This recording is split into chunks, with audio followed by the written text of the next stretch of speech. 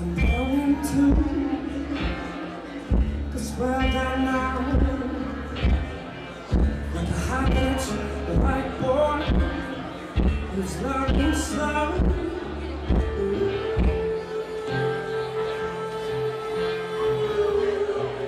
And I'll trust you to kill me.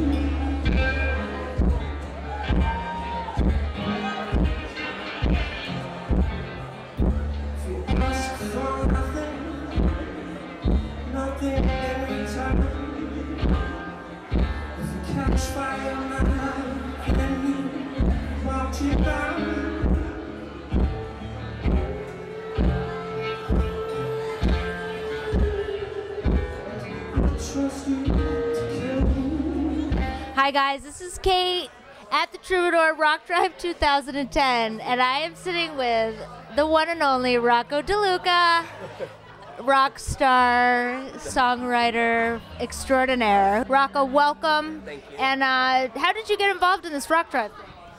You know, I was playing a thing for Chris Doritas at the Bardo. He hosts a night down there. And I met Angelique and her crew, and they're all such sweet people, and they had a nice cause, you know, and like I'm in the neighborhood, so I figured I might as well come down and have fun with everybody and stuff, you know. It was awesome. We were all like in the audience. So, you know, your sound, obviously, if any of you aren't familiar, you've had hits on the radio, Colorful being a huge hit a couple of years ago with The Burden, Rocco DeLuca and The Burden. And then you did a record after that, right, with Daniel Lenoir, the world-famous U2 amazing producer, Emmylou Harris. And how did that come about? And that album is much more introspective. And so talk about that. I guess when I got home from my last tour with The Burden, I started playing these folk shows, and Dan came to a show, and he was interested in what I was doing, and we started to become fast friends, and then we just started to make a record together, and it was really just that simple, you know. So is that, now, were you with the label still? I know you were with Ironworks, yeah. And so you went through the Ironworks and put the record. Yeah, I made the first record with Ironworks, and the second record with Ironworks and Universal Republic, and now but I think next year we'll be with some new partners and stuff for the third record. Okay, great. So talk about that a little. You said when we were talking that you're kind of starting fresh or cleaning house or whatever. Yeah, just, you know, the thing is sometimes with artwork it runs its course for a while, you know, and it's time to kind of just have fun and be playful, and I like to always be trying things and fail a bunch, but still you know, try them just the same. So I think next year I'll have a chance to share the stuff that I've been woodshedding and experimenting with, you know. And what we heard tonight, right? A little bit of that. Yes. There's this kind of feeling I've been very immersed in primitive music, which is where I started, you know. When I say primitive, I mean of a elevated form, a high degree of quality primitive. I'm really thinking a lot about some of the masters and some of the music that had this feeling of sexual and political and social weight with it, and so I think the story needs to be told, maybe, you know, and I'm just I'm enjoying that process of creating music of this kind of feeling, you know. And people will listen to you. Sometimes. And if they don't, you just make it anyways, you know. But no, it's very captivating and really does take you like that. And you were now, what is that guitar that you were playing tonight? And you were doing the slide action on that. That was a 1931 National.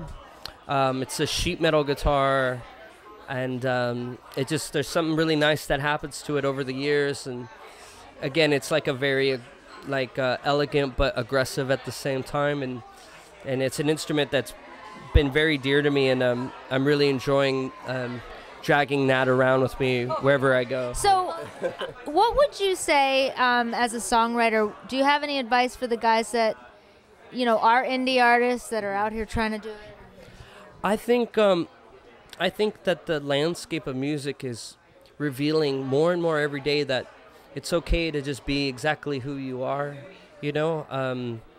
I would tell them that the reward is in actually creating the music, enjoying the experience of sharing with people, and if you can really just get into that process, the creative process, without worrying about any kind of weird external reward, I think you're okay for life. You're gonna be okay no matter what, no matter what's cool or what's not cool. But when it's you, it's timeless, and if you can kind of share that, I think in the songwriting and in the presentation of it, maybe you might be okay.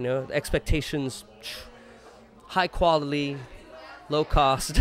Well, people can see that if you're being authentic, and they gravitate towards artists who are like. Yeah. You can't fool the kids, man. They know what's real and what's not. Are you going on tour again soon? Are you writing? What's next for you? What's going on? Been writing every day.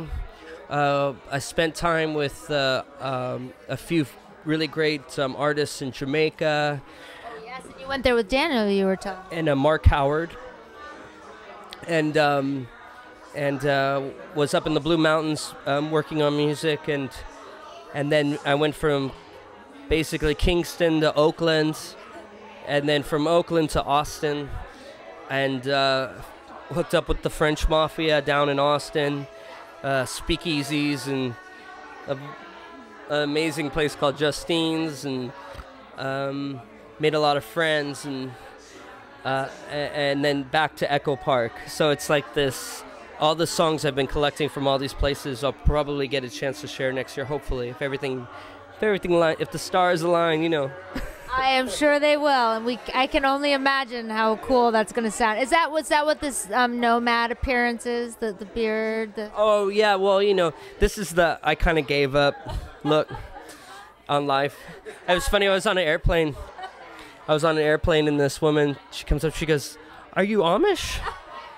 And I said, "No, I'm going for like Walt Whitman, And she goes, "Okay." She goes, "Okay." You're serious about it. We understand.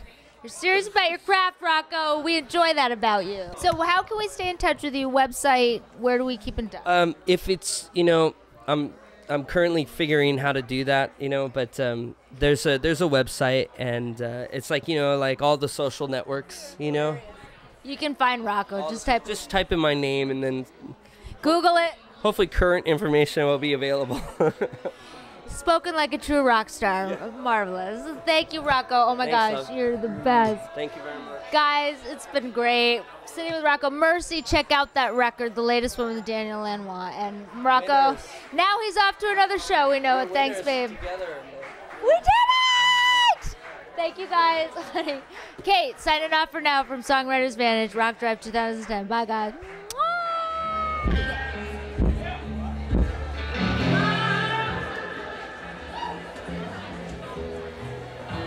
I trust you to kill me. And the things you say.